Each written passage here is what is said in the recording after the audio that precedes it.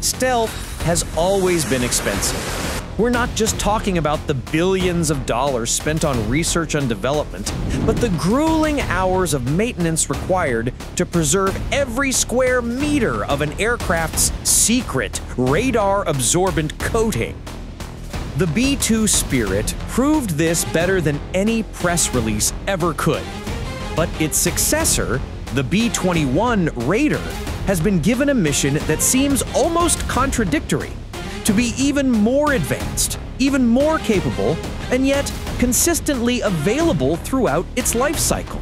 A promise rarely heard in the context of America's newest strategic bombers.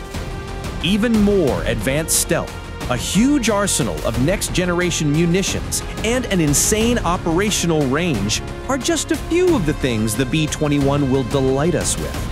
But what compromises did this revolutionary bomber have to make in order to not completely empty the pockets of American taxpayers? Let's figure that out.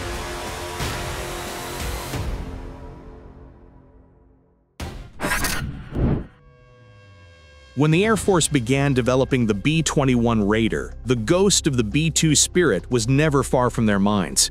It was a cautionary tale of what happens when innovation and spending get out of control.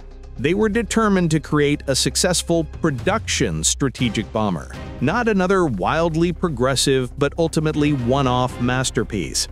The service was particularly careful to lock the Raider's price tag at $550 million per unit in 2010 dollars. That's about $692 million today when adjusted for inflation. This forced Northrop Grumman to control costs and prevent them from spiraling. Of course, as befits the development of a strategic bomber, the exact budget details are highly classified, making it virtually impossible to publicly track how effectively it's meeting those cost targets. Either way, nearly 11 years later, in December of 2022, we finally got to see what Northrop's talented team of engineers had been working on. But instead of widespread delight, many observers decided they were looking at nothing more than a B-2 version 2.0. That assessment is unfair, to say the least.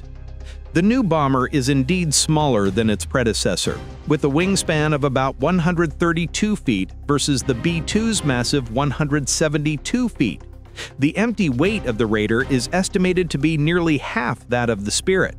But the B-21's smaller size was a deliberate, strategic design choice.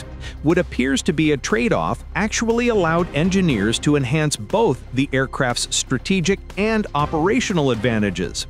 You see, when it comes to modern stealth aircraft, bigger doesn't equal better.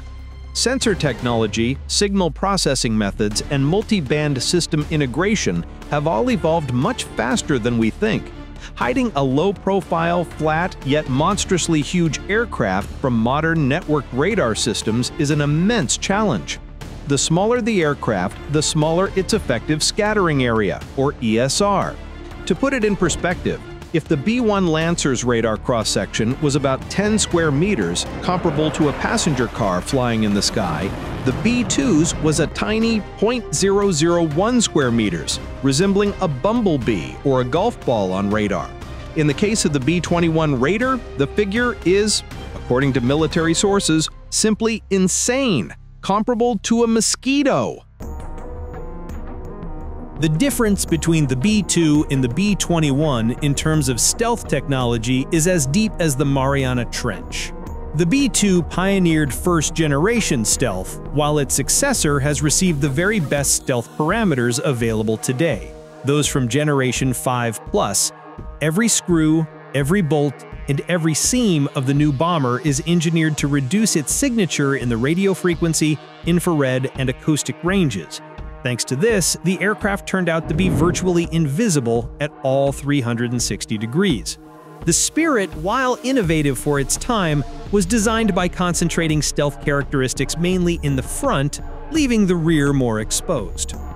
The B-21's compact size will allow it to more effectively penetrate regions teeming with the most advanced air defense systems and destroy targets or collect intelligence in environments where the B-2 would be at significant risk. Not to mention, this new generation of strategic bomber does not have the nearly as capricious a coating as its predecessor, which required a specialized temperature-controlled environment and hangars. After all, the main pain of early stealth was concentrated not in flight, but in the workshop. The B-2 took this to the point of absurdity. According to the Government Accountability Office, after each flight, some of the Spirit's low observable materials were damaged, and these delicate repairs accounted for a staggering 39% of the 80 maintenance hours required for every single hour in the air. The B-21, on the other hand, was designed to be free of this headache from the very start.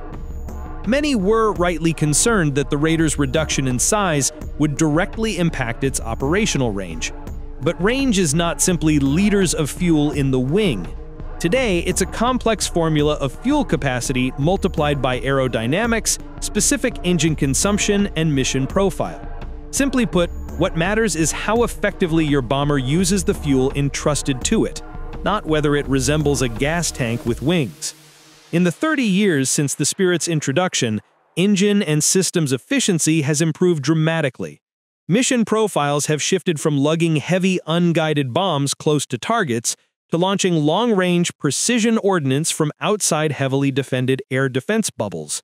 The advent of weapons like the nuclear-armed AGM-181 long-range standoff cruise missile and the upgraded B-21 nuclear bomb only reinforces the view that the lion's share of missions can now be accomplished by launching munitions while remaining at a safe distance from the enemy. Now, some will rightly note that this goes against the concept of the Raider as a deep penetration aircraft, something we mentioned earlier.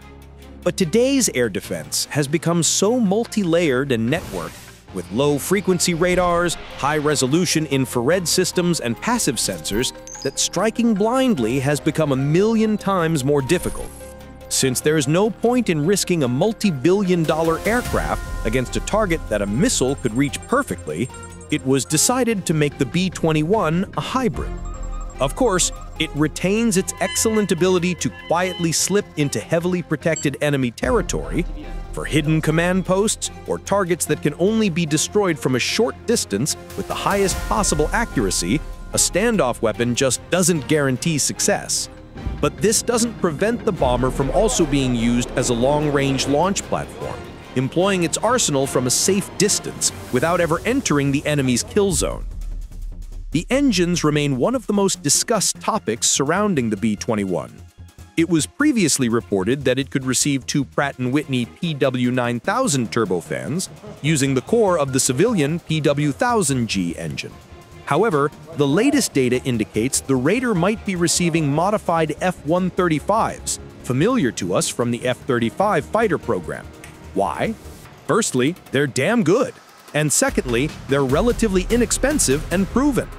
Here again, credit must be given to the brilliant engineers at Northrop who have perfected the design of deep recess air intakes on their stealth aircraft ever since the B-21's great-grandfather, the Tacit Blue demonstrator. It's almost impossible to spot them on the flawless surface of the aircraft's body. Although one of the key differences between the Raider and the Spirit lies not in the contour of its edges, but in its digital architecture. It's designed from the ground up for open mission systems. It's not a frozen monolith, but a flexible aerial platform that can be adapted to new missions over decades. New components, software, and weapons can be added without a major overhaul of the entire aircraft, comparable to installing an update for an app on your smartphone. A similar approach is being used by the Air Force for the future 6th-generation fighter of the next-generation air dominance program. And it's not surprising that the B-21 Raider will work in a single network with that future fighter. After all, the military has repeatedly emphasized that they expect the wars of the future to be exclusively network-centric. We're not talking about supercomputers with AI instead of guns, but about the seamless connectivity of all assets on the battlefield into a single information network, where they will constantly exchange data, forming a single, unified operational picture. The B-21 Raider is seen as the backbone of the future bomber force. As the B-1 and B-2 are retired, they will be replaced by a two-bomber fleet. the B-21 and the upgraded B-52. That's right, you didn't really think the big ugly fat fella would be gone before the 2040s, did you? According to the Air Force, the first Raiders could be combat-ready as early as 2026 if the need arises. Northrop Grumman also said it plans to test fly 2 new bombers that year, and stated the aircraft are so close to their final production configuration they could be quickly deployed if needed. This is incredibly encouraging, considering that prototypes are typically bare-bones platforms that lack many of the systems needed for real combat. The B-21 was a welcome exception, with extensive virtual testing in a digital environment prior to production, as well as over 1,000 hours of testing its avionics on a separate test aircraft.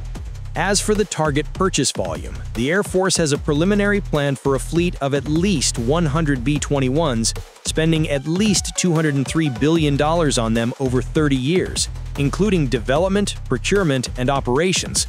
This is already 5 times more than the number of B-2 Spirits built during its entire life cycle.